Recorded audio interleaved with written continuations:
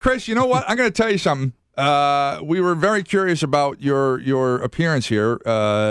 Because even though we had never met, we had been led to believe that there might be some animosity on your part years ago. And my point being that I find you come in here and I find you very cordial. I find you, not surprisingly, telling us things that were reported that aren't necessarily accurate, and I've been dealing with that for the last 6 months more so than ever before, so that doesn't surprise me. Mm-hmm.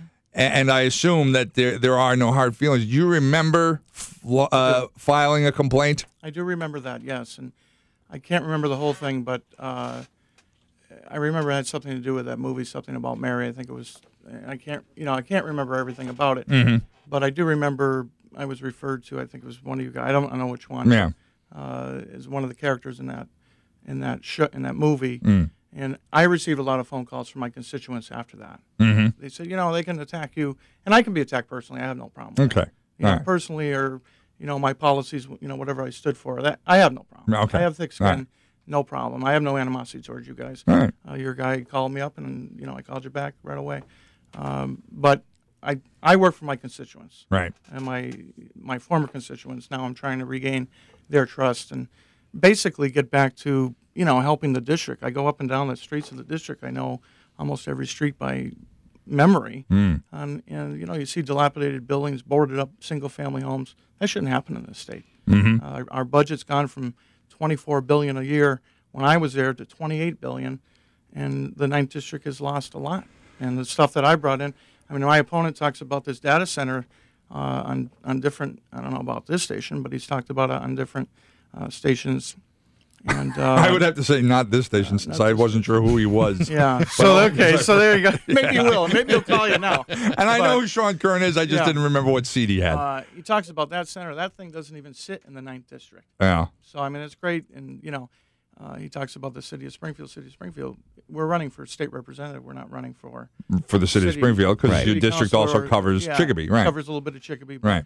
There's 160 state reps down there, and they're all vying for a piece of that $28 billion. So you need a guy who knows his way around.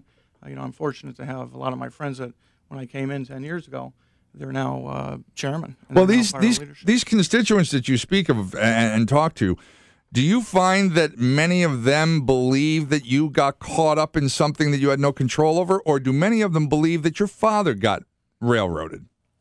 Well, I think I can only speak for myself. A lot of them, they equate it to, some of them have come to me, and different varying people have said, it's almost like you were on a beach, Chris, and a tidal wave came, and there was no way you were going to stop that. Mm-hmm. That was just, and it's true. I was a state rep, and that's just the way it went. But I wonder how much do you worry that the guilt of association just by having the same name is going to work against you? I love my father. I'll never deny my father, but he did a lot of things wrong, and he's paying for it as we speak right now. And I can only take responsibility for what I did, and I took responsibility, and I'm sorry to I don't know. I think only can I regain people's trust is the only way to do it, is to go door to door and go talk to them like I'm sort of talking to you now. And I've done that already. I've already gone. I have nomination papers. I have volunteers still that have come up to me. Many that I had before, many new ones. Unfortunately, some people left the area. So, but I have a volunteer staff, and a lot of seniors, and a lot of young, and a lot of Hispanic and Black. So it's a mixed match. So I'm getting people, and they like to talk to me, and they can talk to me on anything they want to talk about at the door. They want to talk about issues, which I think is really where we should be going. There's a lot of things that, where's this, they asked me, who's the current state rep? Mm-hmm. Well, I was your former rep, and I want to be the rep again. Yeah, I mean no disrespect here, Chris. And I'm sure you feel bad for the position you've been in, and bad for the restitution you've had to pay. But I think for voters, it's very easy to hear you say, "I'm sorry," about what's happened.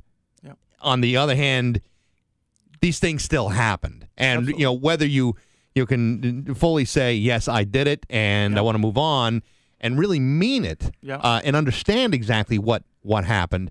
I think people have got to come to terms with that before they can consider either signing your nomination papers or placing a vote in your hands. I understand that fully, Bax. I understand what you're saying, and by what you read, I see it on you have it on the online here. Mm-hmm. I would be like, yeah, I wouldn't vote for that guy either. Right. I mean, that's like then that is what they read 5-6 years ago about me, and I wasn't able to speak as freely as I am. I could never come on the air with you guys when I was under indictment, and by legal counsel, you can't do that kind of stuff because whatever you say, they can use it against you. So I had to be no comment was everything. Right. Now what I'm trying to do is give the other side of the token. Look, I did things wrong. I did pay handily. I missed my kids while I was away. I have twin daughters. That's why I came in at this time, because I have to bring them to school every day. But and then I go to work. But the only way that I can regain their trust, I believe, is to go to the doors, go to coffee hours, go to different things. Some of them will not be with me, and I perfectly understand that. Well, some of them will. And like I said, I've been for most of this year and even late last year, I've really been questioning the validity of a lot of things in the media lately, particularly locally.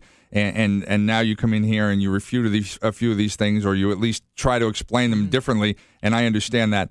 And people are going to make their decisions, because even though you do go door to door, and no matter how many times you go out into the area to meet people, the bulk of these people are going to base their opinions on what they read, see, and hear in the media. Yeah. There was some concern back then that you might have some mental issues, that there was some temper problems. Were those misreported? No, I don't think they were misreported. I was younger then. I'm 41 now, and I was younger then, and I was under a lot of pressure. I mean, I hope that you guys and anybody that I know never has to go through what I went through, because it's not fun, and you get it from all sides, and the pressure on you, the mental, it's anguish. You see your wife, crying, and you see, the kids, God bless them, they were only very young, so they didn't really know, they were very young, 2-3 years old. But it's very difficult. So did I have a quicker temper then? Absolutely. But I mellowed out quite a bit. I think with fatherhood, I mellowed out and just I had a life-changing experience. No question. I'm a different ballgame now. I'm a different guy. But I like to listen to Led Zeppelin. I just heard you say Led Zeppelin and Pink Floyd. I am a classic rock guy. Let me tell you something. Good. So I might put a request in before I leave, but was that Comfortably Numb? Yeah. It's a good one. Sure. All right? Sure. But, so that really, but I appreciate, giving me a few minutes of your time, and I know you guys are busy. And I do enjoy your show. I listen between this and the sports channel. Imagine what would have happened if you got us yanked off the air from imagine. That would have been terrible. You would have regretted it. I would have regretted it. Yes. Because I was going to actually say that to you guys. I'm glad you're still in business. You would not be Chris Asselin, convicted felon. You would be the guy who canned Baxton O'Brien. That's right. You want to live with that? Let me tell you something. I did you that. You want to live with that? Not at all. Let me tell you something, Chris. I appreciate your failure. And in that way, I appreciate that. That's it. Yeah, exactly. And you know what? I, in a small way, have kept the economy going, at least over here. And I want to continue to do that. But back Very in, good. in Chris Asselin, thanks for coming to the studio. It's nice to meet you. It's Baxton O'Brien of Rock 102.